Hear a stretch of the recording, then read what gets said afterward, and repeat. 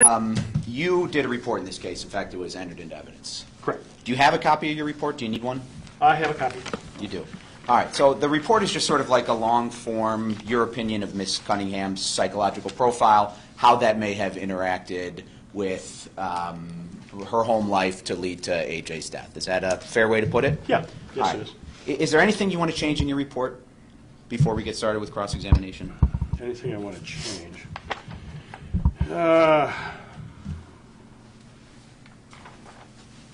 Or is there anything in there that's not relevant to your opinion today? I don't believe so. All right. So you talked on direct examination about typology and the various types of types that women that commit filicide can fall into. Where in your report do you talk about that, either the first one or the second one? Well, I don't believe I had that in the report. You didn't talk about that in your report. Right. Okay. You also talked about how Adderall can. We also talk about how Adderall can affect or overcome the limbic system. I know that you did talk about Adderall, but did you ever talk about the limbic system in any of your reports? No, I did not. All right. And in any of your reports, did you indicate that you were going to diagnose her with this cluster B or antisocial personality disorder? No, I did not. Okay. So these are all new statements. Yes. Okay. So, and you knew that when you were creating your report that the defense, that the state, and that the judge was going to be relying on that report and sort of trying to understand what your opinion was.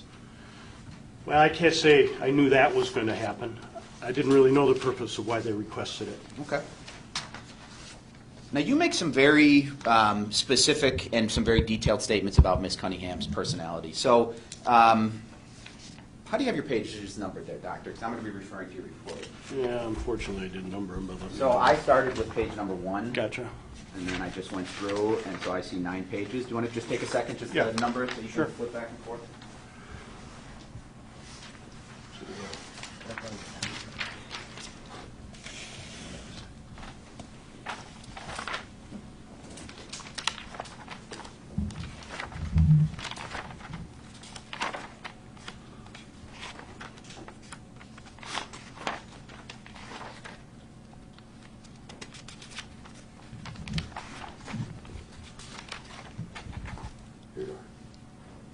Thank you. I'm ready. Okay, thanks. Doctor, I'm on page 7, paragraph 3. Yes. Personality pattern. So you say that her profile is suggestive of significant personality dysfunction. Ms. Cunningham's responses indicate that she has a strong, anxious need to conform to the expectations of others, but she anticipates criticism, derogation, and abandonment by those with whom she is close. She has a fear of expressing emotions and of losing control, and maintains a facade of control, rigidity, compulsiveness, and defensiveness. Through this facade, she tends to deny or repress, and it goes on and on for the rest of the paragraph. So again, a very sort of nuanced understanding of the deepest, most intimate parts of her personality, but you only met with her 3 times, right? That's correct. And that's for a total of 3 hours. Correct. Okay. And you would agree that there's probably a lot about Ms. Cunningham's psychology and profile that you can't really ascertain in 2 to 3 meetings. Would we agree on that? Yes, I'd agree with that. Okay. And so much of your opinion is sort of to the best of your to the best of your knowledge, based on the limited information that you have, is sort of to speculate as to how this may have happened. That's correct. All right. And you don't object to the word speculate? No, I do. All right. Now, you would agree that there's nothing about Ms. Cunningham's psychological profile, substance abuse issues, that would sort of fully explain or justify what she did? Nothing justifies what she did. All right, so let's just go through your sources of data. So I've just got your report here, and I'm on page 1. So the first thing that you did was a clinical interview and mental assessment, and that was sort of the 3 meetings? That's correct. All right. And then you did a Million Clinical Multi-Axial Inventory. Is there an acronym for that, or do you just... The Milan and CMCMI. The MCMI, okay. And then you did the Minnesota Multiphasic Personality Inventory. Is there an acronym for that one? Or is MMPI. MMPI, thank you. You did an Adult Life History Questionnaire. Correct. Okay, and what does that entail? That's a social history that she fills out, talking about her life, basically. Okay. And then there's the Rotter's incomplete sentence blanks, and that's sort of like a written Rorschach test almost. Like you say, like the sentence starts with "I feel," and then she sort of fills in the blank, or "I regret," and she fills in the blank, right? That's correct. All right. So just with regard to all these sources, so all of the information that you use to make your assessment with regard to the clinical interview, the MCMI, the MMPI, all of that information was provided by the defendant. That's correct. Right? Okay.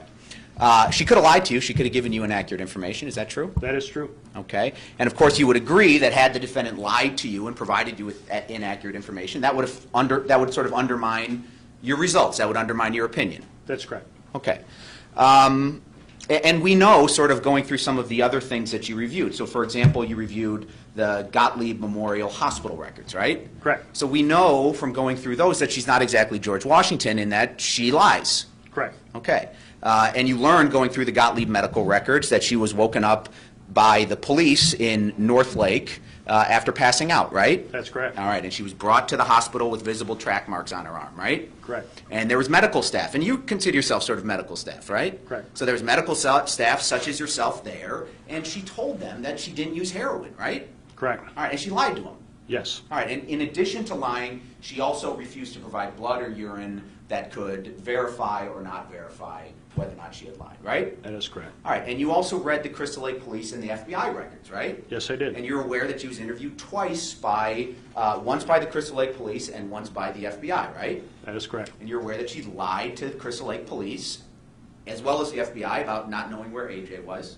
That's correct. She lied about not killing AJ. That's correct. She lied about not having abused AJ prior to his death. Correct. All right, and there was a lot of like intentional and premeditated lying. And what I mean by that is it appears as though she had thought out these lies and conspired with defendant friend to tell the same lies. That could be. I'm not quite sure on that, but I know she lied. All right, are you aware from the Crystal Lake Police Department that she was sort of performative in her lie, in that she went to the gas station to ask people that morning, like, has anybody seen AJ? Correct. Yes. Okay. So you would agree with me that the defendant is a manipulative person? Yes, I would. All right. And you mentioned, and the point of all of this lying, okay, the point of all of this lying to the Crystal Lake Police Department as well as to the people at Gottlieb Hospital, well, that was to sort of protect herself from the legal consequences of the truth. That's right. Now, you mentioned that Ms. Cunningham indicated that she was raped. That's right. All right. Now, you also talked about how you had sort of looked at those unpleasant videos of her. Right, you looked at those unpleasant videos of her screaming and interacting with AJ when AJ appears very hurt. Yes, I did. Okay, I don't see it here, but did you have a chance to review the tapes where she was talking with Brad Edwards, who asked her, "Did anything bad sexually ever happen to you?" And this was on May 4th of 2019, and her response was no. Did you ever have a chance to listen to those tapes? If that was during the interrogation? No, that would have been a jail phone call, May 4th. I did not see that. Okay, there was a May 6, 2019 tape while she was speaking with Brad Edwards of ABC News. He asked, has anyone ever sexually abused you? Her response was no. Did you have a chance to look at those? I didn't see that. Okay. And then sort of speaking of lies, let's go to the MMPI. Yes. All right. You actually weren't able to get a result from this test. Is that correct? That's correct. And would you just tell the judge what the MMPI is? It's an objective psychological inventory that compares her response to known psychiatric patients, and then you get a clinical profile as to their personality functioning or psychological problems. All right, and I'm on page 8, paragraph 6 of your report. Yes. All right. You weren't able to get a result from this test because you said the defendant responded in a, quote, exaggerated manner, endorsing a wide variety of extreme symptoms and attitudes. Is that correct? That's correct. So, in other words, she's trying to make it appear as though she has psychological symptoms that she actually doesn't have. She was certainly exaggerating symptoms that appeared on that test. Okay, so she wasn't being entirely forthright. She wasn't being entirely honest with you. That's what the validity scale suggests. Let's talk about the MCMI. And again, and I'm on, let's see, what page is that on, Doctor? Can you help me? 7? Page 7? 7, yes. All right. And again, you found in that test as well, though you were able to get a result, you also found that she tended to over-report her symptomology, right? That's correct. And that's just a fancy way of saying she's exaggerating again. She's not being entirely forthright. Correct. All right. So you had talked earlier about the DSM, right? Yes. All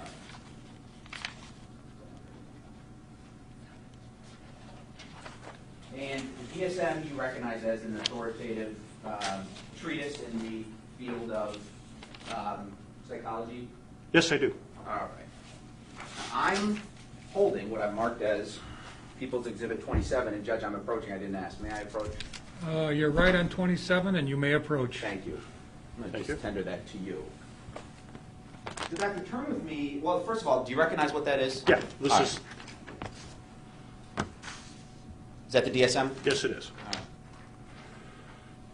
And that's a DSM-5. That's like the most current model. That's sort of like the Bible. Like everything for psychology you test against Yes. the DSM, right? That's right. Okay. 726. Page 726. Yeah, 726, if you would, Doctor.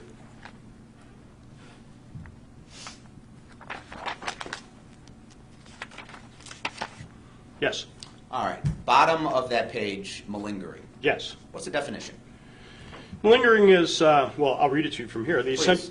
The essential feature of malingering is the intentional production of false or grossly exaggerated physical or psychological symptoms motivated by external incentives such as avoiding military duty, avoiding work, obtaining financial compensation, evading criminal prosecution, or obtaining drugs. Okay. Let's And then just there's stop right here. Is there any objection to the court taking judicial notice of this learned treatise, or is it going to be introduced into evidence? I'm not going to introduce it into evidence, Judge. I'm just going to use it for purposes of cross-examination. Well, then the issue is, why is he reading from it if it's not introduced into evidence? It goes to the nature of his diagnosis. He's acknowledged that this is an authoritative treatise. That the material in there is authoritative. He's made certain psychological diagnoses, and I'd like to test that against some of the other diagnoses. Defense? That's fine, Your Honor. All right, go ahead. All right, and then the DSM, there's certain criteria for when you should strongly suspect whether or not somebody's malingering, right? Correct. All right, and the first one is medical, and I'm quoting, medical legal context of presentation, e.g., the individual is referred by an attorney to the clinician for examination, or the individual self-refers while litigation or criminal charges are pending, right? Correct. Okay, that's a check, right? Correct. All right. And the second one is a marked discrepancy between the individual's claimed stress or disability and the objective findings and observations, right? Correct. And we kind of have that here, going back to the MPMI as well as the, what's the other one, Doctor? As well as the MCMI, in that she sort of over-report. There's a discrepancy between what the results of those tests say and what she's reporting, right? Correct. Okay, so that's a check. Correct. All right. And then number 4 is presence of antisocial personality disorder, which you talked about on direct examination she may have. Correct. Okay, so based on the DSM, malingering should be strongly suspected in this case when she was talking to you. Is that fair to say? Well, malingering of child abuse is confirmed. Okay. Simulant abuse, is confirmed, and the personality is sort of antisocial is consistent with a liar. So the possibility the other part of malingering is for some gain, and I don't see how my report benefited her in any manner. Well, why don't we talk about that, Doctor? I mean, you understand that the purpose of a sentencing hearing is for the judge to hear evidence in aggravation and mitigation, right? Correct. Okay, and you weren't called to provide evidence in aggravation, right? Correct. Okay. And you certainly understand the general premise that the more somebody is sort of suffering from psychological difficulties or disorders, some might say they're less culpable for their crime. I suppose. Okay. Now, I'm going to refer you to page 7, paragraph 3. Of my report? Yes, sir, and this is your first report. Okay. I'm there. All right. And you say that, and so what you're talking about here is the Million Clinical Multi-Axial Inventory and the results of that test, right? That's correct. Okay. And the results of that test, and you relied on that test in order to formulate your diagnosis. Yes, I did. Okay. And the results of that test were based on that test, you were able to glean that she has a strong and anxious need to conform to the expectations of others, right? Correct. Okay. Well, you would agree that others would expect her not to use and abuse heroin, right? Correct. Okay. You would agree that others would expect her not to use heroin while pregnant. Correct. Okay. You would agree that others would not expect her to use or abuse heroin while she's taking care of children. Correct. All right. You would agree that others would expect her not to beat her son to death, right? Correct. Okay. So she didn't exactly conform to the expectations of others based on your test, right? Correct. Okay. Again, you also talk about, I'm on page 7, paragraph 3, beneath this controlled facade are feelings of insecurity that surface in the form of self-blame and self-punishment, right? Correct. Okay. Well, when talking about AJ, she described him according to you. On page 4, paragraph 7, she said that AJ was difficult from birth, right? Correct. She talked about how he never listened, right? Correct. She talked about how he stole, right? Correct. She said that he was a very defiant and oppositional child, right? Correct. All right. She said that she described AJ as doing a lot of bad things, right? This is page 4, excuse me, this is the bottom of page 4 of your report. Correct. All right. She said he would steal money. Correct.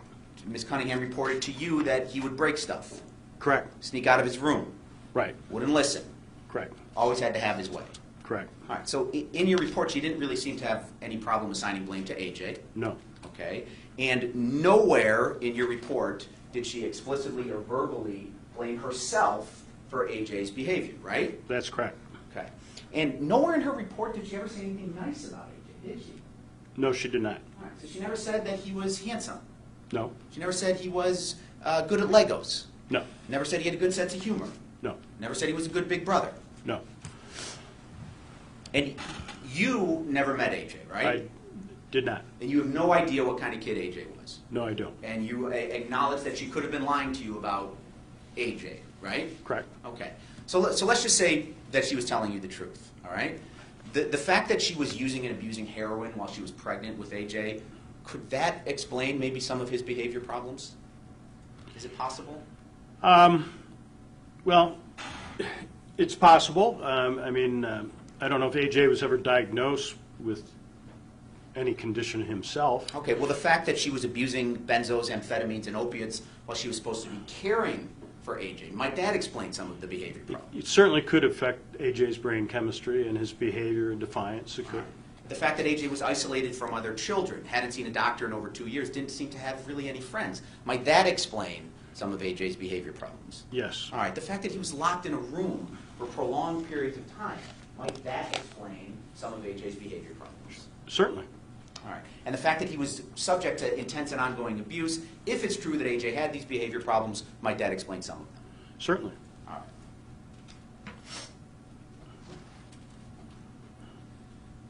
Now, doctor, you also diagnose the defendant with major depressive disorder, and you also diagnose her with generalized anxiety disorder. Is that correct?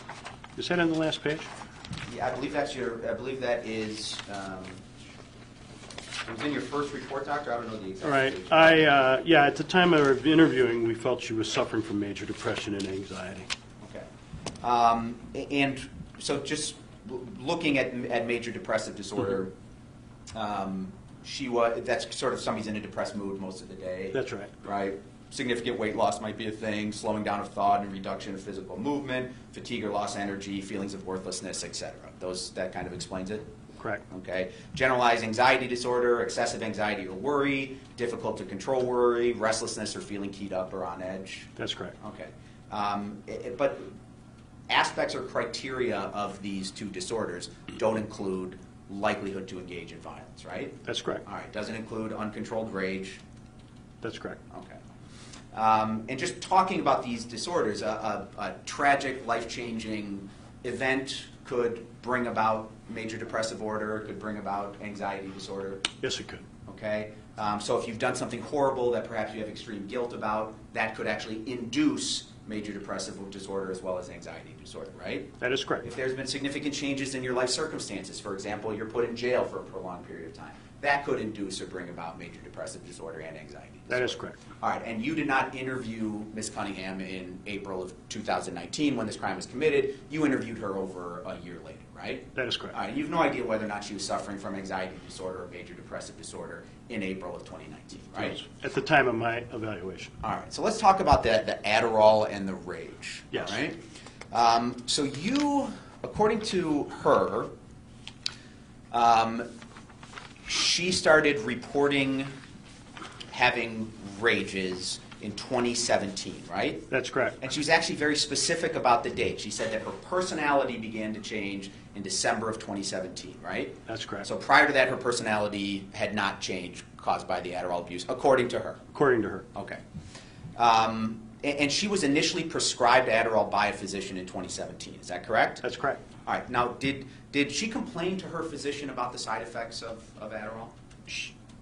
I highly doubt that. She was abusing it and buying it on the street to supplement it. Well, did you ever, as part of preparing your opinion here today, did you ever talk to her doctor that had prescribed her Adderall? No, I did not. Did you review any of her medical records wherein she was prescribed Adderall for what, why, when, how much she was taking? I did not see those. Okay, so all of her reports of Adderall, that's based on what she told you. That's correct. All right. And she wasn't, and what she reported to you was that she was actually abusing Adderall. Is that correct? Yes. So not only was she getting prescribed Adderall, but she was also buying Adderall off the street, right? Correct. All right. And had she been taking Adderall within sort of the therapeutic ranges of her doctor, she likely wouldn't have suffered from these rages.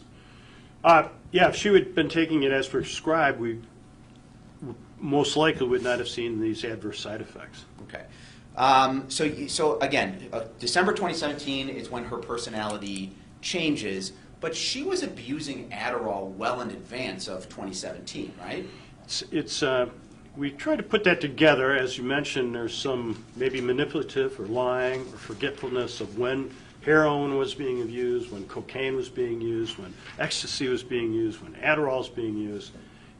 It was very hard to get a real accurate time frame.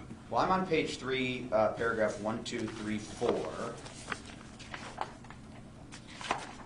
And she seems to indicate, as stated, she was on Adderall and Norco. Mr. Friend was on cocaine, right. And this is on or about the time that she moved into his house in 2012, right? So she was abusing Adderall as far back as 2012. It could be.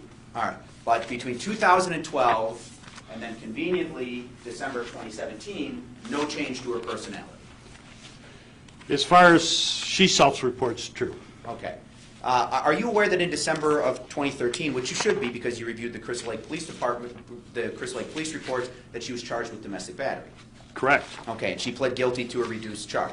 Correct. Okay, and that could have been caused by anger or rage. It certainly was, I'm sure. All right. And did you have a chance to review the divorce finding where in 2012 a divorce court made the finding that the defendant has been guilty of, quote, repeated acts of physical violence, including bodily harm and acts that endanger life or limb? That would have been in 2012. Were you aware of that? I did not see that. Okay, but we both agree that 2012 is well before December of 2017 where she reports these personality changes, right? Correct. All right. And since you reviewed the Crystal Lake Police report, you are aware that in October of 2017, James Rossau, a neighbor, reported seeing AJ with a number of injuries and bandages all over him, right? That's correct. And you and I would both agree that October of 2017 is before December of 2017, where supposedly she had this change in her personality and became violent. Correct. Okay. And she blames a lot of her bad choices on drugs, right?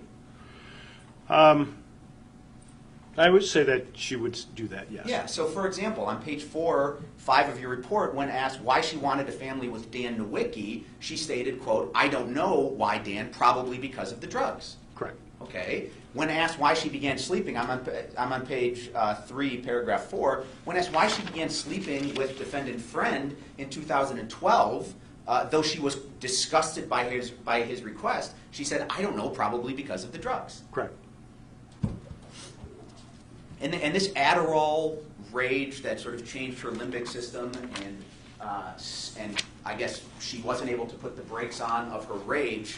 It's interesting, though, because you have no evidence that any of this rage, aggression, or violence was geared toward anybody else in the world other than AJ. Well, now that you pointed out the domestic violence, I guess so there was a... After December 2017, when she suffered these changes. Right, correct. Okay. Hatred. That can cause a person to act with aggression and violence. Anger can cause a person to act with aggression and violence, right? Correct. Frustration, perhaps the regular frustrations of caring for a child, that in addition to Adderall can cause a person to act with violence. Is that correct? That's correct. All right. Lack of human empathy. That's certainly something that can contribute to violence. Absolutely. And you would agree with me that Adderall use is pretty common, right? Yes. All right. In fact, it's also one of the pharmaceutical drugs that's kind of regularly sought out by drug abusers. Is that correct? That's correct. All right. And you would agree with me that sort of the vast majority of people using or even abusing Adderall, just the vast majority of people don't commit child abuse, right? That's correct. Okay. And you would certainly agree with me that the vast majority of people using and even abusing Adderall don't murder their children. That's correct. Okay. And you would agree with me that Adderall doesn't fully explain what Ms. Cunningham did. That's correct. Right? And you would certainly agree that Adderall does not justify what Ms. Cunningham did. I would agree with that. All right. Now you talk about this ACE score. Yes. And you say it's an interesting test, but essentially it's just like a 10-question survey, right? That's right. All right. So like the first question is, did a parent or an adult in the household often swear at you, insult you, put you down, humiliate you, right? That's right. Okay. And she either answers yes or no. Correct. All right. And it's not like you went and verified whether or not she was abused as a child, right? That's true. Okay. And you also are relying on what her understanding of the word often is. Correct. And what you say in your report is you sort of say clearly Ms. Cunningham was subject to abuse, but I wonder if that is so clear. Did you ever? I mean, there's been some very public and terrible statements made about Ms. Cunningham's mother and stepfather. Did you at any time ever call them and give them a chance to tell their side of the story to factor into your report? No, this is all based on her self-report. All based on her self-reporting. Did you ever talk with anybody else that may have known her growing up? Anybody else in her family? No. Now you talk about antisocial personality disorder? Yes. All right. And you think she has antisocial personality disorder? I feel she's in the cluster B, and that's part of it. I think there are antisocial personality features there. All right, well, let's take a look. Would you turn with me to 659 of the DSM? Yes.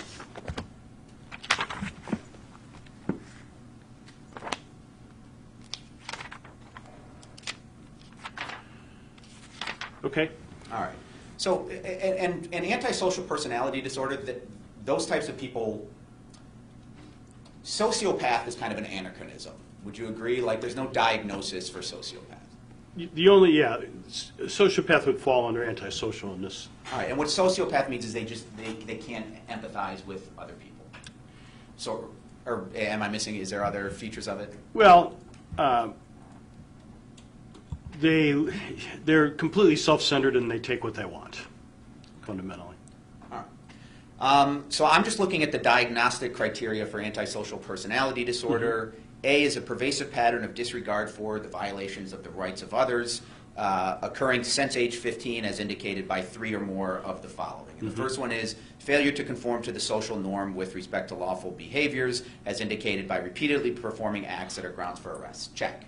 Yes. Deceitfulness as indicated by repeated lying, use of aliases, or conning others for personal profit or pleasure. Check. In terms of deceitfulness. Correct. Okay. Impulsivity or failure to plan ahead. Correct. Okay. Irritability and aggressiveness as indicated by repeated physical fights or assaults, right? Correct. Check. Reckless disregard for the safety of self or others. Check, right? Correct. Consistent irresponsibility is indicated by repeated failure to sustain consistent work behavior or honor financial obligations. Were you aware that she wasn't working at the time that this happened? She was in serious debt. I mean, that's probably a check as well, right? Correct. Okay. Lack of remorse is indicated by being indifferent or rationalizing having hurt, mistreated, or stolen from another person. We already talked about she never expressed any regret or remorse to you, right? Correct. Check. The individual is at least 18 years old. Check. Correct. Okay. There's been evidence of conduct disorder with the onset before the age of 15. Conduct disorder means problematic behavior, right? Correct. Okay.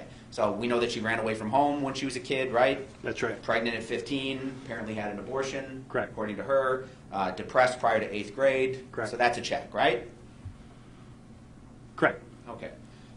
So, I mean, it seems like she very well may have antisocial personality disorder. That's why we put her in, as you see here above it, cluster B. Okay. I think she also has some of the other characteristics as well in this category of personality dysfunction. What's the cure for antisocial personality disorder? Age. Okay. And there is some evidence that the symptoms reduce with age, but they don't entirely go away. That's correct. Right? So she's going to be a danger to herself or others to an enhanced degree for the rest of her life. She would carry this personality disorder, correct? Okay.